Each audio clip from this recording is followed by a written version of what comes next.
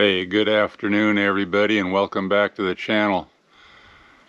Got a very nice warm drying day going on, which is kind of nice. It's been a little rainy past couple of weeks, so it's nice to have some good drying conditions. Beautiful day. And it only takes a day or two of good drying conditions to make the ground not be squishy, and where the driveway was getting a little soft, as you can see, by the end of the day this will all be dry and hard pack again, which is nice.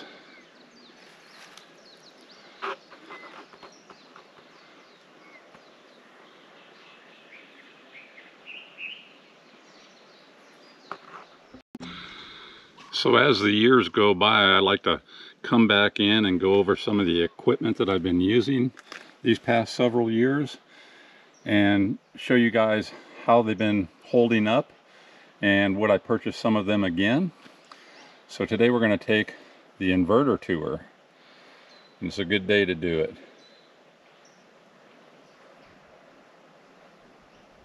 Beautiful day.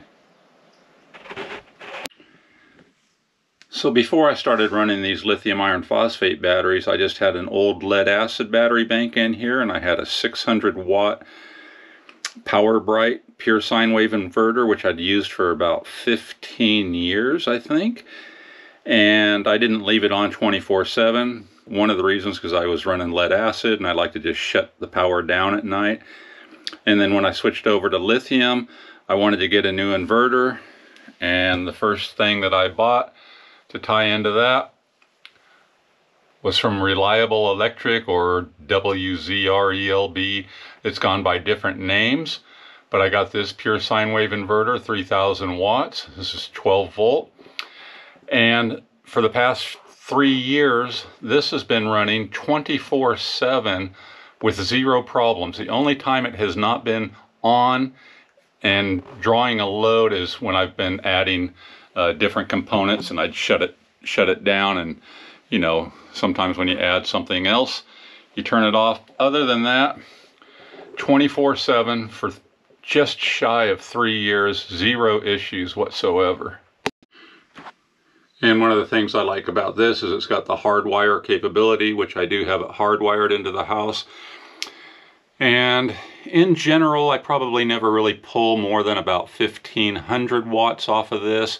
I just don't have anything that I need to, you know, stress it any harder, but I've got the extra capability if need be. But yeah, in general, you know, 1000, 1500 watts running everything. And it doesn't even do that much because I have a lot of very efficient appliances. But yeah, this thing has been a real workhorse. It's never let me down one time. And then when I built another little system here, I like the 3000 watt so well, but I only needed about a 2000 watt in here. Not really even that, but I decided I got a good price on that, so I would just stick a 2000 watt on this system here, and it's worked just as well too. And this one doesn't have 3 years on it, but it's getting about 2 years, I think. And I could pull this cover off and turn it around so it wasn't upside down. It used to bug me looking at it like that, but it doesn't bother me as much now, so I just let it roll. But this one's also on 24/7, you know, tied up to a very simple system. You can see it's in absorption today. We'll easily get up to a full charge. And it is on, since it's been hooked up, 24/7. Again, except for if I've had to disconnect to add something that I wanted to put into the configuration here. So another Reliable Electric, WZRELB, whatever. Never let me down. I don't have this one, although it does have the hardwire capability as well. As you can see there, I don't have it hardwired to anything. And so because those two inverters had worked so well when I did get my first 48 volt battery, and decided to build a simple little system for that as well, I went ahead and bought another one from the same brand. And this is also on 24/7. It's never off, and it's always running right now. And recently, in the past many months, a full-size refrigerator freezer, and I never have to worry about this or even look at it. Again, this one, hardwire capability, but it's not hardwired. I just have the refrigerator freezer plugged in right there. Very simple system, working great. So yeah, I run 3 of these full-time, 24/7, never an issue. Now on this system, you know, I have a small 24-volt system right here, and I did run a 600-watt reliable electric pure sine wave inverter in this position here for a while, and that inverter did fail over time. It wasn't running 24/7, but one day I went to turn it on, it wouldn't come on. I took it apart and look, none of the fuses were blown. I never did figure out why it failed, but that one particular 600-watt 24-volt of this brand did fail me. And when I went to replace, I decided I would try the Victron. Of course, we know Victron is great. Nothing but good things to say about them. Of course, this thing is not running 24/7, but I kind of keep this as a backup, ready to go in case my system's in here, need to take a rest and charge back up, but not having to do that lately. So this is just in the off position most of the time now. I do turn it on, every other day probably, and I pump some household water through this system, through a reverse osmosis system, but the system's not being taxed right now, mostly just as a backup. So yeah, no issues with that inverter either. And what have I got on that? Maybe a year or so. My time frame elapses me on a lot of these components, but needless to say, I've been running these for years and they're doing fine. And then I have started slowly gravitating towards Victron on a lot of my components, as you guys know. And there, we just heard the fan kick on, so we'll take a quick look. So the fan's running on this right now, as you could hear, and that's, you know, what are we? We're running about 84 degrees in here, ambient temperature, and then with that refrigerator freezer running a cycle right now, it'll do that, and you can hear the fan just kicked off. Just a little warm in here. This is kind of a southern exposed room, although the sun is basically straight overhead now, not really catching southern exposure until way late in the day when the sun starts dipping down. But so this room's a little warmer than in that back utility room, and that fan will run periodically, but that's not a temperature I worry about. I mean, that's just pretty much the ambient temperature in this room, and outside it's just a few degrees cooler probably right now. And then I do run this 12-volt 375-watt pure sine wave inverter from Victron. Very small system here, super easy to hook up. It's always on and ready to be, you know, a load drawn. I always leave it in kind of the standby position to where as soon as I turn on like the TV in this room, clicks right on. So it is actually always on, but this battery is full right now and is full every single day. So again, technically it's on and ready for work 24/7. Of course, no issues with this either. Never had a Victron inverter fail me at all. And we'll take a wander into the shop. Everything that I just showed you was in the house, of course, the main house. And take a stroll up here, and I'll show you the inverter that I do have on 24/7 as well up here.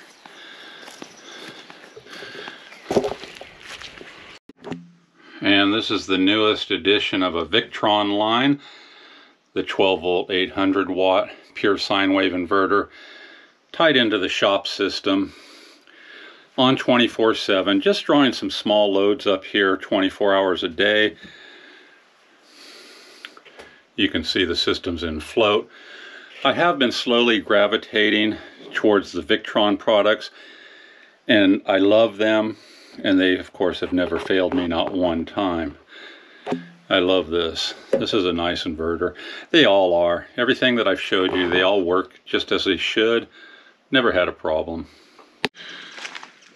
Yeah, so except for that one 600 watt 24 volt system from Reliable Electric, that's the only inverter I've ever had that just truly failed, and for what reason I don't know.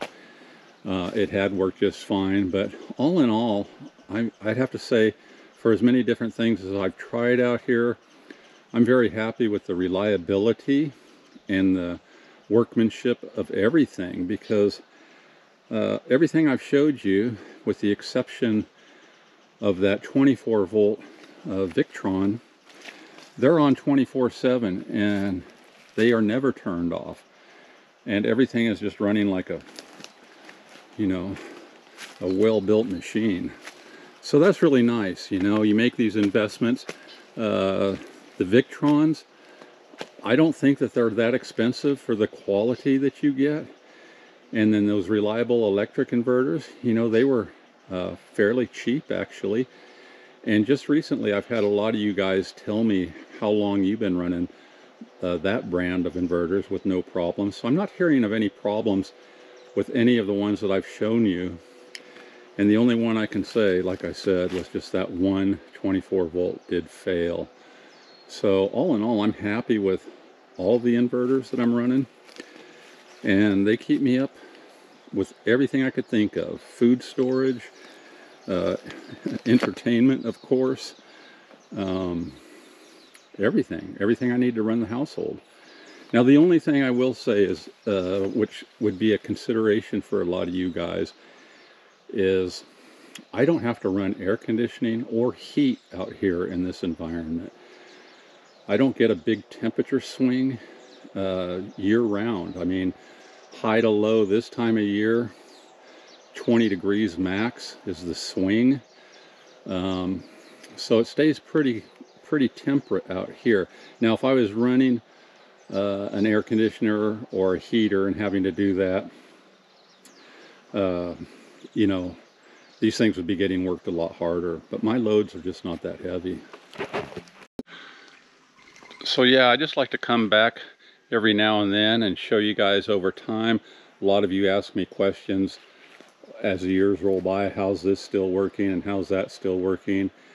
And I will tell you, if anything that I'm using fails, just as soon as it does, because I want you guys to know, you know, I'm not, you know, dead set on any certain component at any given time. As long as they work, I'm pretty happy. So the ones that I've purchased, I do like to let you guys know how they do over time, because I know a lot of you guys are watching these types of reviews, and yeah, they're all doing good for me. I mean, even every little fuse and breaker I've had, I haven't had nothing fail me. Have blown a couple of fuses over the past years, but those are my fault. So and the fuses did what they were supposed to. So I will continue to, you know, do updates over the years, how things hold up, and let you guys know so you can make an informed decision. But yeah, I'm working everything 24/7, lacking for nothing. All right, I'm gonna get back in the shop for the rest of the day. Keep working on that 48 volt inverter that I did a review on the other day for you guys, and see what I can figure out about that. I'm still liking it, but I've still got a ways to go to be able to really say what's going on what's going on with that for my purposes out here. But yeah, so far so good on that too, but lots to do. And it's about lunchtime. Aloha everybody. I hope this video helps you guys make some decisions about your system. Always appreciate the feedback about your systems. Gives me ideas of what to continue talking about with you guys. All right. Catch you on the next one, everybody. So nice that it's drying out.